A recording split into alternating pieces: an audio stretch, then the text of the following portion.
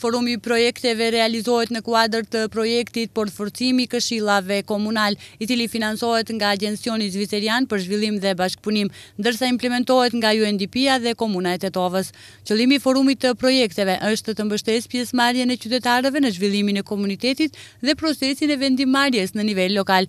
Në sesionin e parë të forumit do të kenë mundësi që të njoftoheni me aktivitetet dhe qëllimet e procesit të forumit, që t'ju japen prioritet problemeve dhe zgjedhjeve në kuadër të temës së forumit. Qëllimi i projektit Forume në Bashkësi, e cila është e përkrahur njëkohësisht nga UNDP-a dhe nga ambasada zvicerane, të cilët shfrytëzoj rastin të i faleminderoj, ka të bëjë me investimet në vlerë për 50.000 franga zvicerane rreth projekteve të cilët vetë qytetarët e komunës së Tetovës do t'i destinojnë.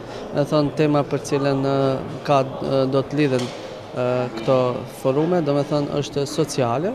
Gjithsesi do të shohim vetë qytetarët me atë se çfarë do të propozojmë paraprakisht, çfarë projekte, pastaj ne në vazhdim, domethënë në forumet në vazhdim do t'i diskutojmë. Qëllimi i këtij projekti, domethënë do organizojmë 5 forume, 5 sesione forumesh në kuadër të projektit Fuqizimi i Këshillave Komunale, që financohet nga Agencioni Zviceran për Zhvillim dhe implementuar nga UNDP-a.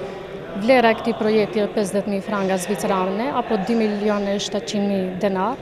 Qëllimi i këtij projekti është që të kontribuojnë qytetarët të japin ide dhe propozime dhe këto ide të tyre të implementohen në 1 deri në 3 projekte të granti që është fituar. Gjatë sesioneve të tjera të forumit, nga zgjidhjet e ofruara, do të zhvillohen projekte prej të cilave pjesëmarrësit do të përzgjedhin ato më prioritarët që do të aplikojnë për të realizuar në fonde nga ky projekt, që kap një shumë të përgjithshme prej 50.000 frangave zviceriane të siguruara nga Agencioni Zvicerian për Zhvillim dhe Bashkëpunim dhe Ambasada e Zvicrës.